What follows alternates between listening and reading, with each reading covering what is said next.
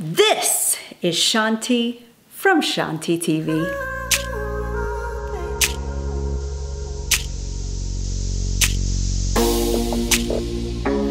Welcome back, you guys. Today I have an unexpected unboxing from Louis Vuitton for you that we can do together. I had this item on my wish list. I actually contacted Louis Vuitton, and I'm going to read to you what they told me about this particular item. In December, I had contacted Louis Vuitton to find out what was going on with the Juliette wallet, and they sent me an email on the 1st of January saying, "We regret to inform you the Juliette wallet is unavailable online. We regret to inform you the Juliette wallet is unavailable online and in our Louis Vuitton store locations. As this item was part of the seasonal collection and is limited, we are unable to guarantee if this item will become available again in the future. We apologize for any inconvenience this may cause."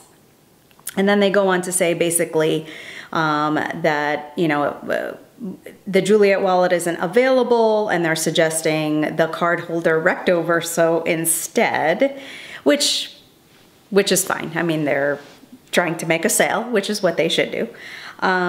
So I hung tight. Now, on Louis Vuitton's website, you can hit notify me if something comes back into stock or is available to order again. So that's exactly what I did. And then on January 16th, I received an email saying, "We're happy to inform you that the item you liked is back in stock." So, okay, I'm like, well, the information I got before is that it was limited. It was part of a seasonal collection, which quite frankly, I have no clue if that was part of a seasonal collection. I'm not sure how I can find that out. Maybe I need to ask my SA if it was a seasonal collection, but anyway, it was place in cart. Went online, place in cart. And what did I do? I placed in cart. So it's kind of interesting. I did not, place this order obviously through my SA since it wasn't available, basically. So I ordered it, and I actually waited for probably about 2 weeks before they even shipped the item. So I think what's been going on, and I don't know if they're smart, they would do this, like anytime a customer is hitting notify, right? They should be keeping track of that so that they understand what the demand for that particular item is. You would think they would be doing this. And that they could figure out, okay, I have X number of people that are interested in this item. Maybe I should do a manufacturing run on this item. Whoever I'm getting my information from, the person that responded to me, they basically did not think it was gonna become available anytime soon. So I'm not sure if that's Louis Vuitton not telling their client services that this is going to come back online. I don't know if the person wasn't trained to know where to look. I'm not really sure, but I found it very interesting that like basically 15, 16 days later, I get an email saying, "Hey, it's in stock." Okay, and as of this morning, it is also placed in cart. So maybe all of the people that said, notify me, actually didn't order. I mean, sometimes that happens, right? Especially when you want to capture like people's initial instinct to buy something, because once they're like, it's not available, it's not available, and they may move on to something else. So anyway, as of today, it is placed in cart. So let's do this unboxing together. I think many of you have seen these unboxings, but if you haven't, this might be, an experience for you. So when you open the box, I found this to be so cute, okay? So the box is adorable. So they have Louis Vuitton on the outside. I have all my paperwork here. And then this box has an insert for the actual box that it came in. Really, really cute. I like it. envelope. So let's talk about all the little things that come in this envelope. So you have paperwork that basically explains to you how to do an exchange and how to do a return. You basically have 30 days exchange or return. And it has to be in original packaging. You can't use the item. It has to be in perfect condition, original packaging, original invoice, leaflets and certificates. They want everything. So make sure you keep all your stuff together if you're just like not sure. The next thing that came is an actual label if you want to return it. So they actually send you a return label just in case you want to return it, which is a nice deal. They then send you a gift receipt, and I know it's really bright so you can't really see it, but they send you a gift receipt. The item code for this is M69432. So it's nice if you want to give someone a gift. That's really nice. And then you get this little card here, which is basically a thank you card from Louis Vuitton. Thank you for shopping with Louis Vuitton. Your product has been crafted by experienced artisans with exclusive materials and then packed with the utmost care following strict sanitary guidelines. Please prevent any contact with oil or alcohol-based substances such as cosmetics, perfume, hand sanitizer, or disinfectants as they can damage leather and canvas products.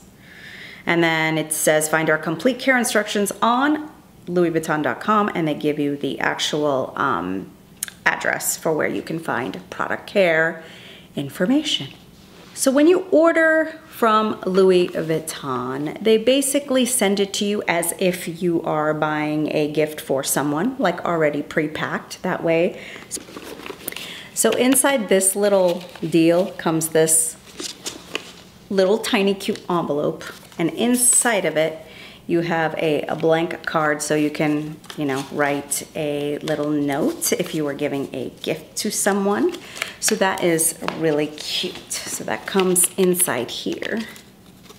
Very cute. Okay, so we have a draw box, and inside the draw box you have the dust bag. And inside the dust bag, you have Ms. Juliette wallet.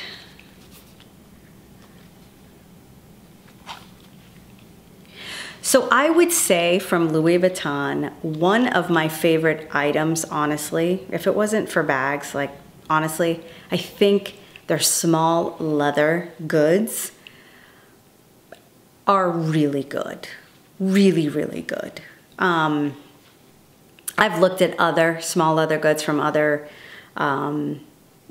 fashion houses, and I always come back to Louis Vuitton small leather goods. I just think they do a really good job with wallets. I just do. I love it. So here's the Juliette wallet. Here's what it looks like. It has this beautiful gold tone clasp, button clasp here with black leather. And then it has gold hardware here. So if I open this up, you have a place to put cards there. And this particular one is made in Italy. You have 4 credit card slots here, a place for cards here. You do not have anything here. And then you have a zip compartment here, which is gusseted on the side, like the Zippy Compact. We're gonna talk about that in a minute. And then you have a spot for cash. So the wallet that I have been using is my Zippy Compact. It's probably my favorite hands down wallet that I have. I have 3 different size wallets in my collection. So I currently have the Clemence wallet. I have the old school Zippy compact wallet. And then I have the Zippy Coin purse in this beautiful vernis color. I use this in most of my small bags. So I currently have cash in here that I have folded. And I wanted to get something that was compact that I didn't have to fold my cash in. And I wanted to find something that I could get cards potentially from the outside. So this was my choice. Now, if you look at the size of the Zippy Coin versus the Juliette, you can already see that it's bigger. It's not as compact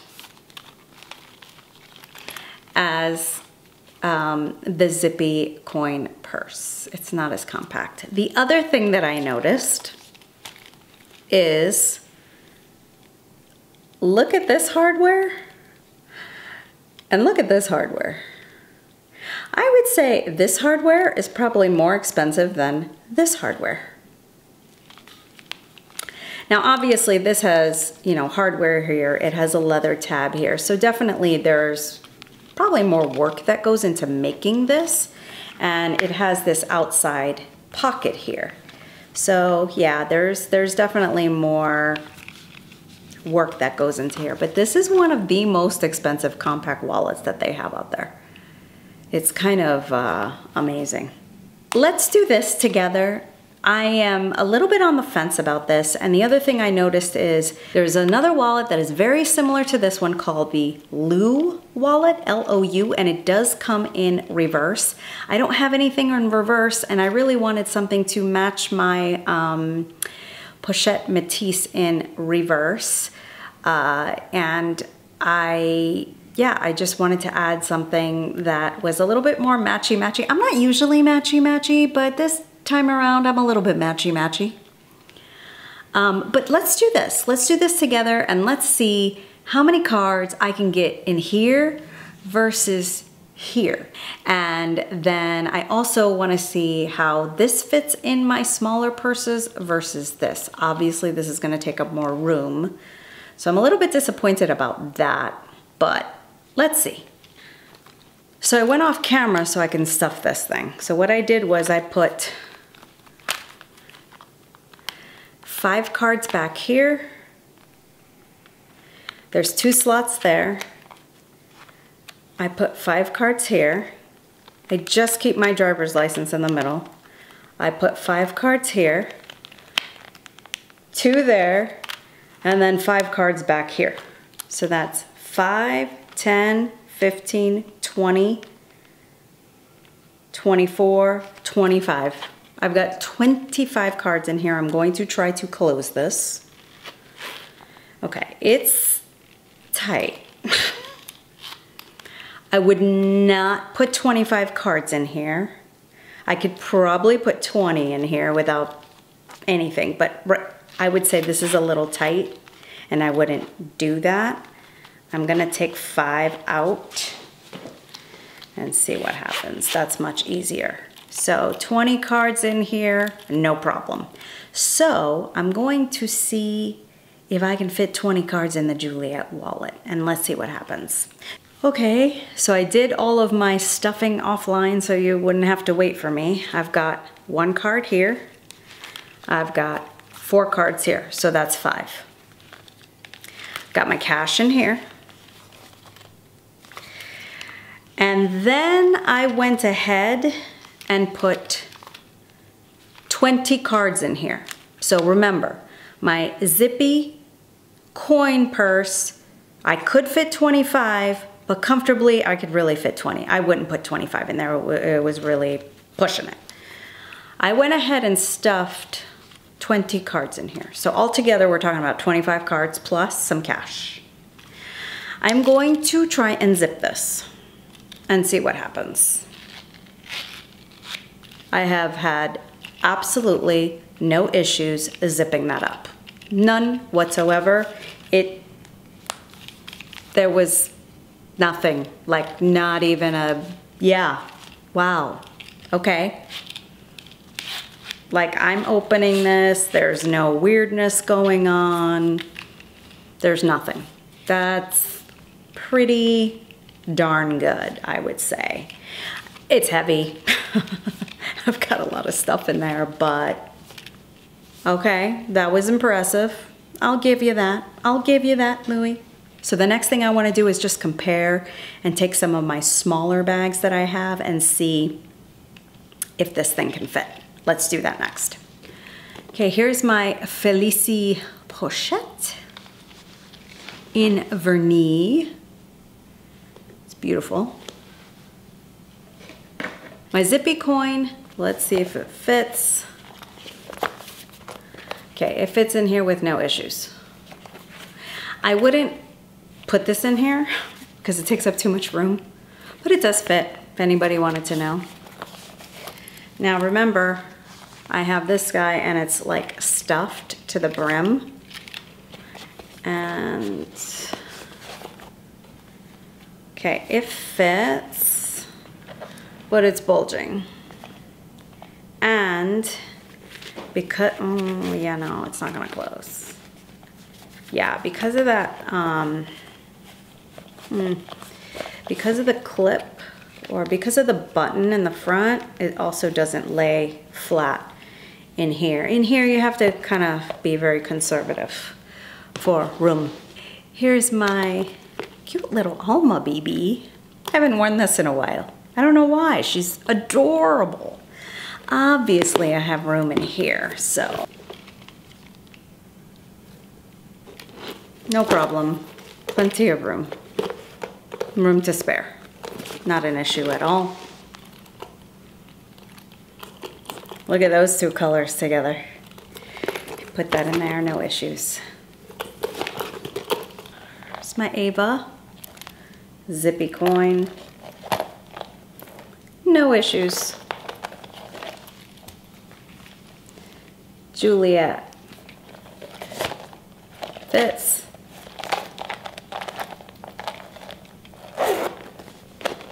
With room to spare. Much bigger wallet, but it fits. Pochette accessoire. Zippy Coin, no issues. Juliette. No issues. This little bag, I know, it's so pricey these days, but dang, it is so good. And it's good for a good reason. It's just so good. This one is good. Odeon. Zippy Coin.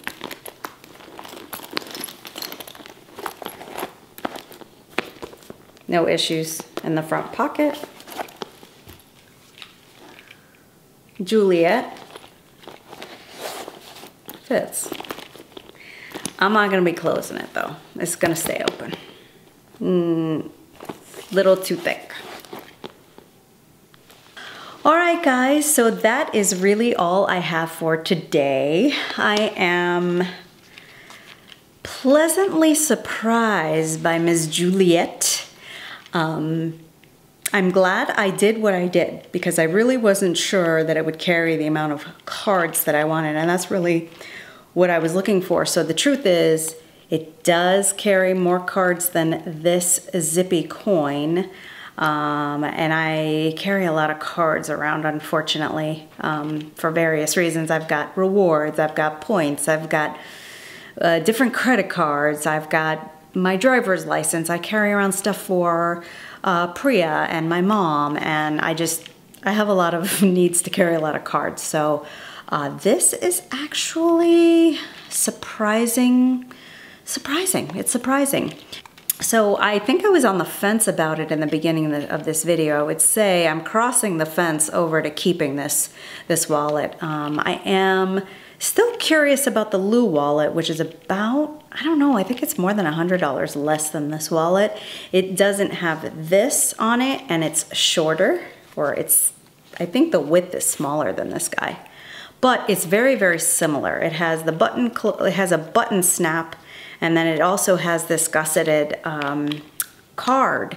And what I'm finding is that this is giving me a lot more room than I actually thought. Remember, I put 20 cards back here. Like, that's insane, and I'm able to close it with no issues.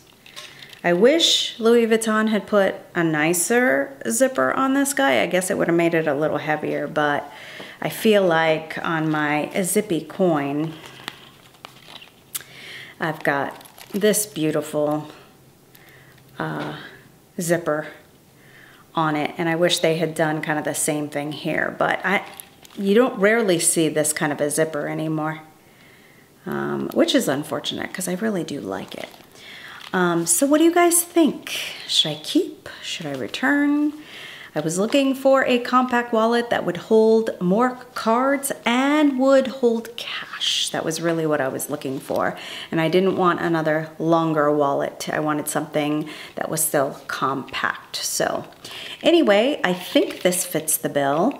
I may or may not look at the Lou wallet. We'll see what happens. But anyway, that is all I have to talk about today. So I hope you've enjoyed my video. If you like these kinds of videos, please give it a thumbs up. That helps YouTube pick up whatever algorithm they've got going on, and it helps my channel grow, which is what I'd like to do. So, and if you are not a subscriber, please consider subscribing. For those that are returning, thank you very much for returning, and I will see you next week. Ciao.